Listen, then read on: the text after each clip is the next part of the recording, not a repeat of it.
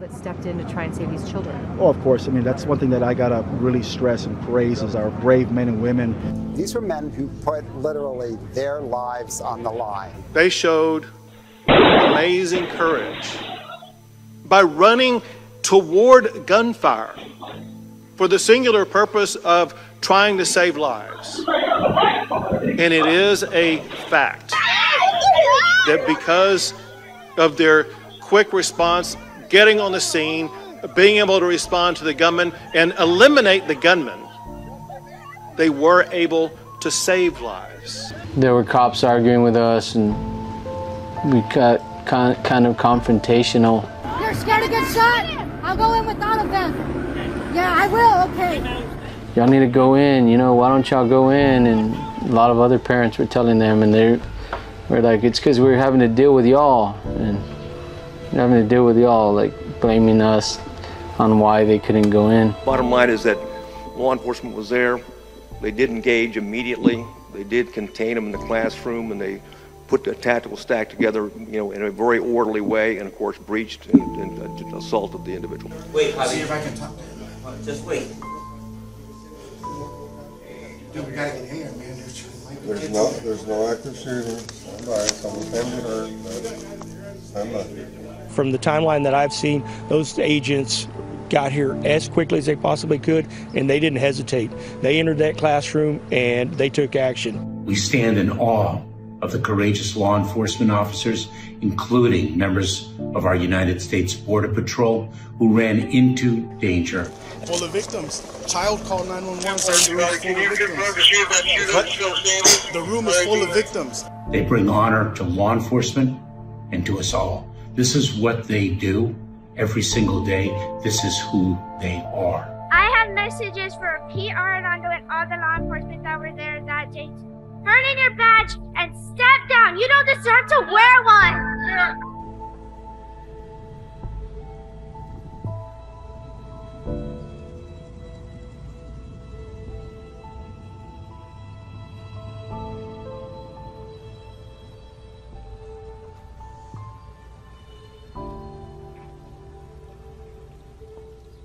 Got it. Okay. Hey, for the benefit of hindsight, where I'm sitting now, of course it was not the right decision. It was the wrong decision. Period.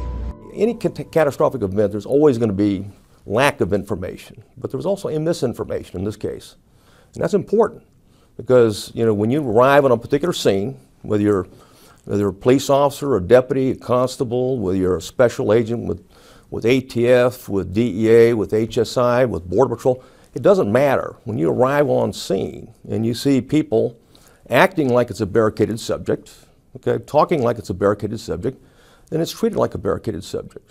If you don't have the information that there's children in the classroom, there's teachers in the classroom that have been shot, the subject's still in there, and no one is treating those individuals, then you have misinformation, and unfortunately misinformation is costly, and you don't have time for that. So you're saying that on that day you believe some of the officers on the ground, some of the troopers on the ground, some of the deputies, some of the agents may not have had the proper information, that they lacked. Well, I know that they lack the proper information.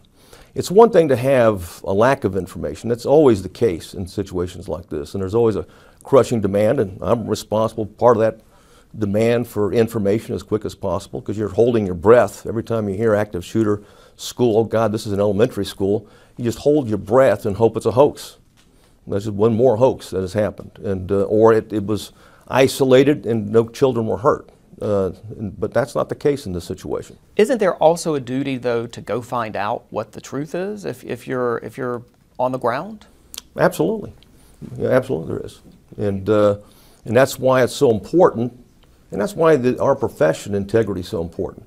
You got to be able to call it like it is.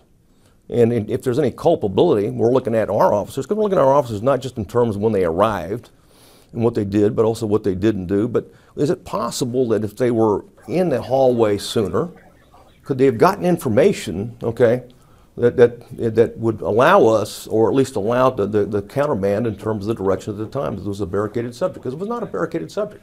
Could they have, or should they have, right? Well, I wish they would have had, I'll put it that way. Whether they could have, or is a different topic, because we're conducting an ongoing investigation internally by the Inspector General. I'm going to wait for his conclusions before I make a final determination of whether they should have or could have.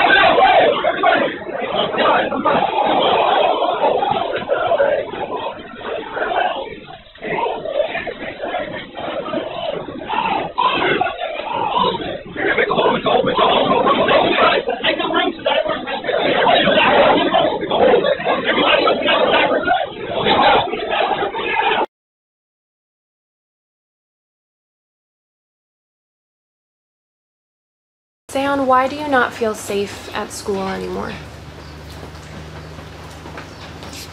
Maybe if there's like another shooter, maybe they have like a plan to get to the gate, and the cops don't do anything. They won't do anything.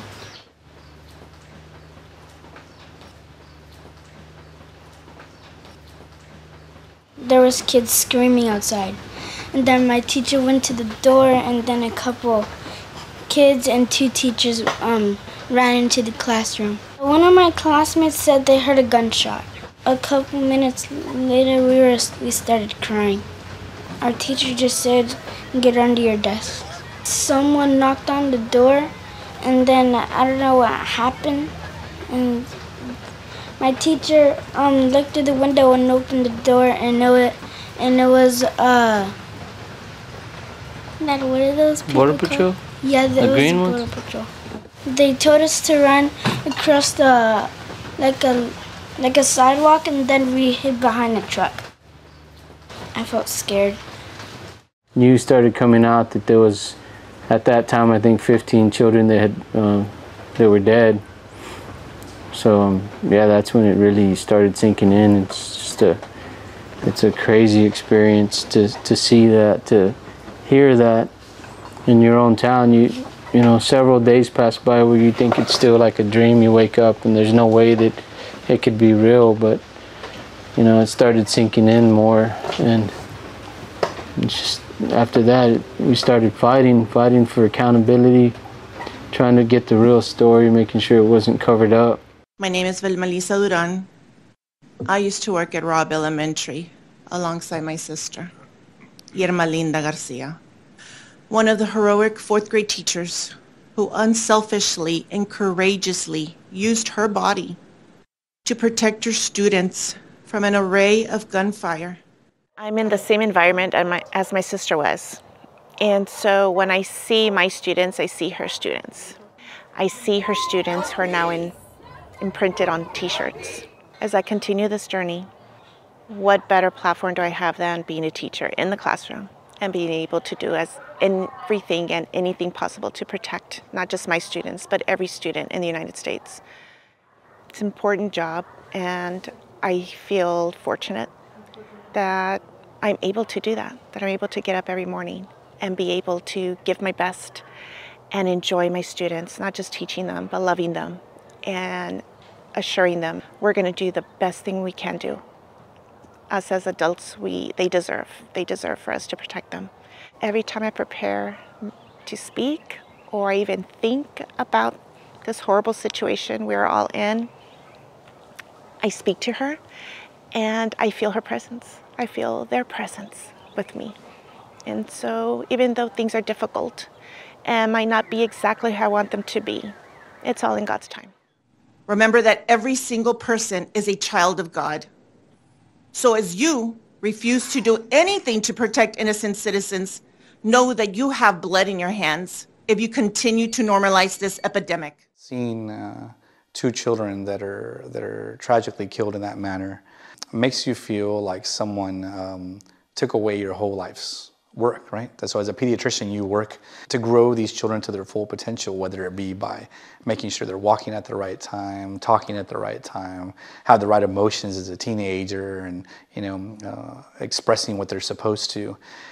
And then for someone to just tragically take that away from you in the blink of an eye in such a destructive, horrible way, it makes you angry. It pushes you over the edge to say, it's not if I want to do something, I've got to do something. And it's my obligation to do that above almost everybody else, because my job as a pediatrician is the well-being of all children.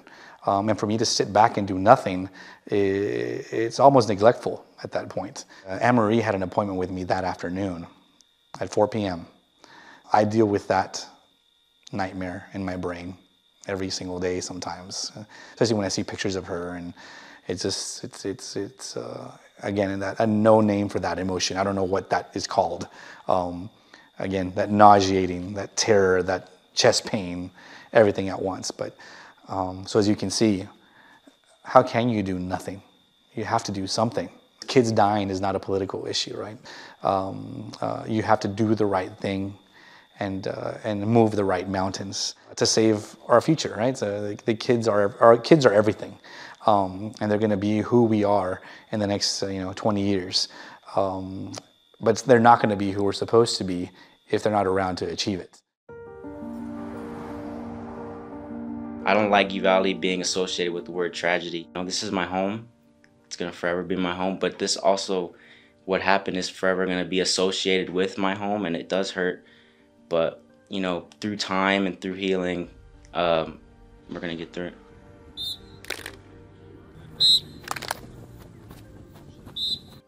we're not playing just for us. It's not just because of the teams that come. We're not playing because of them either. We're playing because of the 21 lives that were lost.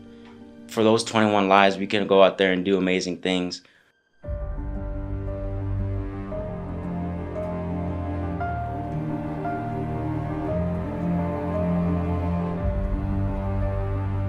We've been working all summer, all off season, you know. No one's really gave up. Everybody's been pushing, you know. People have high expectations for us this season, and we're just here to accomplish it. Football's a real big thing here in Uvalde, you know, small, tight community. And everybody always looks forward to coming out on Friday nights, you know, watching us play, watching us hopefully get the win, you know. And it's going to be really exciting to run out on Friday night. Hopefully see all the smiles and the joy. Not much physical reps today, right? Because we're inside and all that kind of stuff. Helmets, shoulder pads, tennis shoes, tartan floor. Ready, Kyle? You know, in any year, this is a big football town, and we're very well supported. But I think this year, when people in the community are looking for something to celebrate or a way to kind of bond back together, I think it's going to be very important. I talk to them all the time about being kids and not putting too much pressure on themselves and not trying to do too much. Just go out and play and be kids like a normal year. Uvalde's getting stronger every day. We're out here all out in the middle of nowhere by ourselves, and we'll grow back together and we'll be okay. This is Coyote football.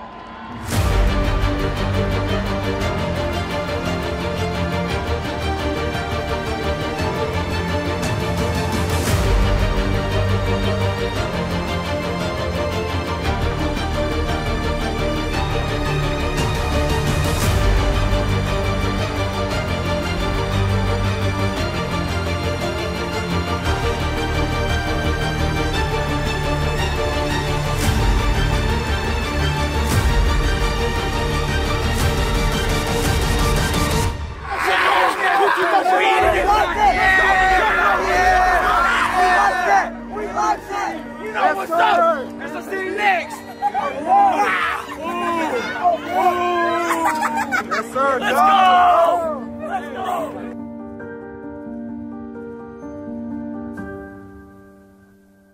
We want to end school shootings, but we cannot do that by making false promises.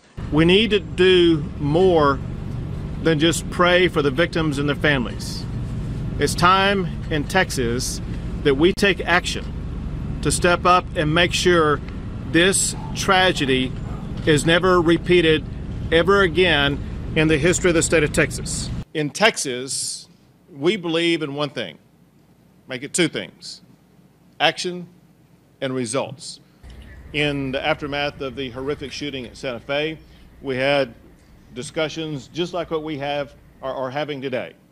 Those discussions weren't just for show and for people to go off into the sunset and do nothing. They led to more than 20 laws being signed by me to make sure that the state of Texas was a better, safer place, including our schools for our children. Here are some of them that I passed the legislature passed, that I signed in the aftermath of Santa Fe. The big one, of course, is the budget that includes multiple funding strategies to help schools be better prepared, to make their schools safer. I come before you this afternoon with a very heavy heart. America is grieving with an evil madman that took the innocent lives of school children this past Tuesday. There are thousands of laws on the books across the country that limit the owning or using of firearms. Laws that have not stopped madmen from carrying out evil acts on innocent people in peaceful communities. In Uvalde, the gunman committed a felony under Texas law before he even pulled the trigger. What he did on campus is capital murder. Well, just as laws didn't stop the killer, we will not let his evil acts stop us from uniting the community that he tried to destroy. Bottom line is, mental health is a large contributor to any type of violence or shooting violence, and the state of Texas this past session passed a lot of legislation and provided funding for the state to better address that challenge.